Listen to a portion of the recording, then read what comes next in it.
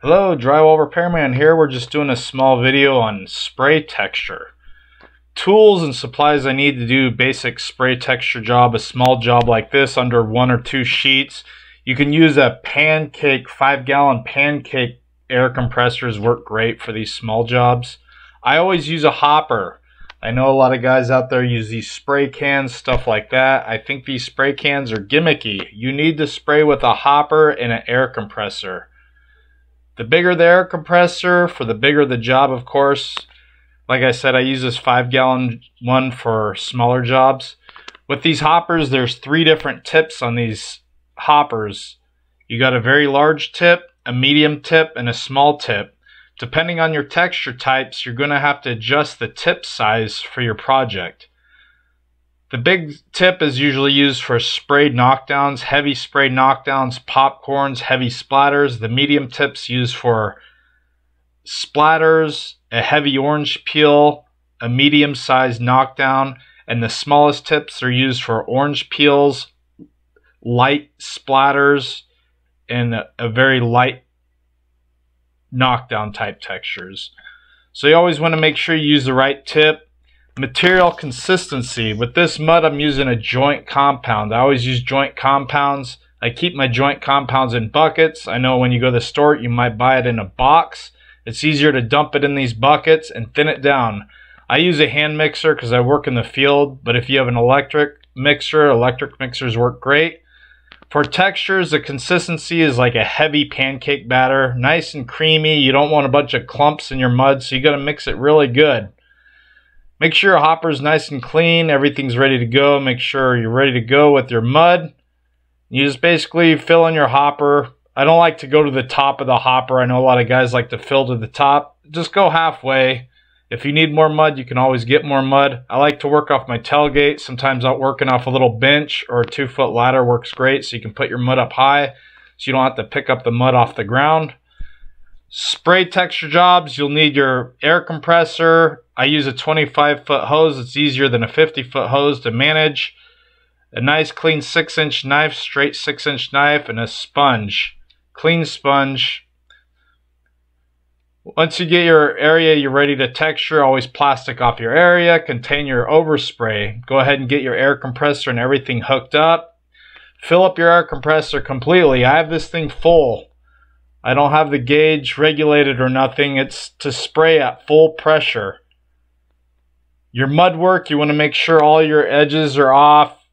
Your mud work, all the dust off the walls before you do spray texture, everything ready for spray.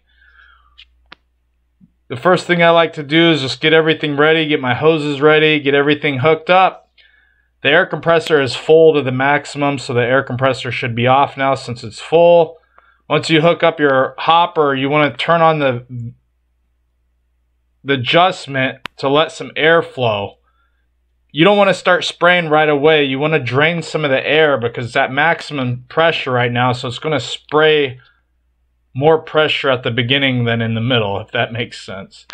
So you just want to adjust the thing, and then you want to just maybe try on your plastic masking, just spray to kind of get the pattern you're looking for, the depth, the texture. You'll know when you're spraying next to original texture how it should look. And just basically your pattern. When we do these spray knockdowns, we're going nice, even strokes. You can go horizontal or vertical, but whatever direction you start with, you want to go nice pattern. Basically nice and slow. This one I'm doing horizontal, so I'm just going left to right, right to left, right to left, so on, so on. Nice, even pattern. I'm not just spraying here and spraying there. Nice, even patterns. Once you get everything all sprayed in one direction, you want to follow through with the opposite direction. Since I went horizontal on this spray pattern, I want to cross it off and go vertical. So now I'm going to go vertical, vertical, vertical. You also want to spray extra, give extra detail around your angles, around your baseboard, around your trim. Those are always light spots in the texture. So you want to spray a little extra around these. And then sometimes a lot of guys like to just turn off the valve on the hopper and let the air compressor build up, and then they'll follow through on an open valve all the way full pressure and just basically do a diagonal spray or cross it off just to fill in any light spots. It gives it a nice consistent pattern so you don't have a spray spot here, spray spot there. It basically makes everything consistent, a nice spray pattern. This is a spray knockdown, but spray knockdowns is basically a spray splatter. We're just doing a spray splatter, nice even spray splatter. If I left this texture right now, it'd be a perfect spray splatter texture.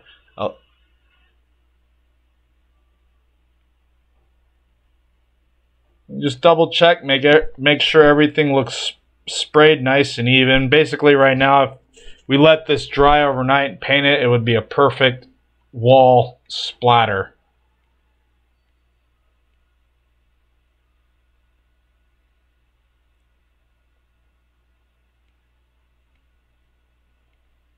Extra detail around your baseboard, around your angles, like I said. Just double check everything. In this room I have low lighting, so I do have a light. So if you need some extra lights, always put extra lights in your work area. Spray past your patch. This one I'm going a foot or two above the actual patch so it fades into the existing. Crossing off all my texture. Once you get it all sprayed, go ahead and disconnect your spray setup. Disconnect, unplug it. Get it out of the way. Tight area like this. Get everything out of the way. I just give it a minute. You don't need to let the mud set up a real long time, so I just give it a minute. I like to pull my mask and get everything out of the way so it's not in my way when I go to do a knockdown. This is a very light spray knockdown, so I'm just going to follow it through with a 6-inch knife.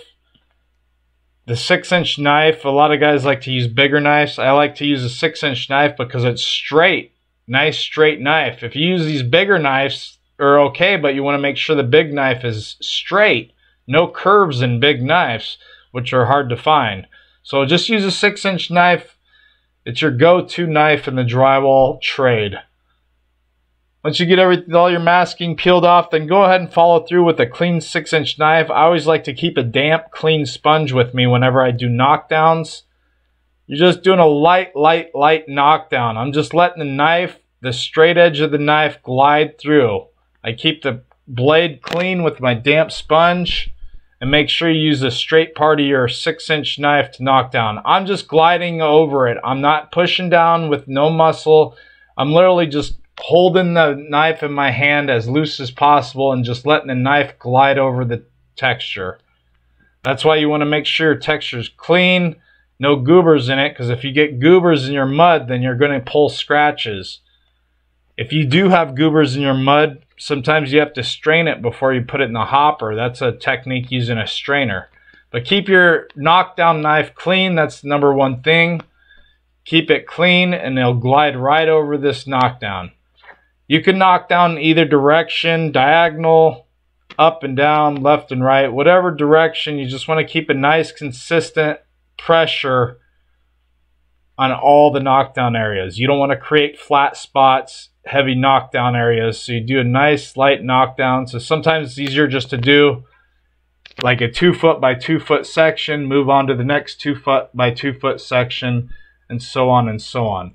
I know you'll see videos of guys doing knockdowns on full ceilings using big 20, 40-inch knives. That's fine for bigger projects. For a small patch job like this, just stick to your 6-inch knife.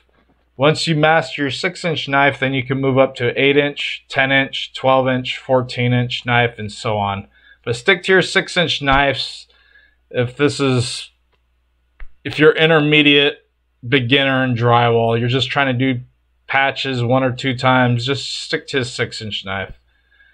Double check all your knockdown areas, make sure everything looks good, consistent, make sure you didn't miss any areas. This one I'm doing a horizontal knockdown, just double checking. I'm pulling from the baseboard up, just making sure everything's nice knockdown, nice light knockdown. Everything's knocked down nicely. Get your work area all cleaned up, get everything cleaned up, taken out to the washout area, wash up all your tools. You can follow through the job and double check, clean the floors, get everything cleaned up. then you're just going to have to let your texture dry for at least 24 hours. This is a joint compounds that I use for these spray knockdowns. Generally with joint compounds, any type of muds, the rule of thumb is to let them dry 24 hours. After 24 hours with spray knockdowns, I recommend sanding. Sanding with a sanding block, either a fine or medium sanding block. With sandpaper, I always recommend between 150 grit to 220 grit. Sand it, then primer. You always have to sand it.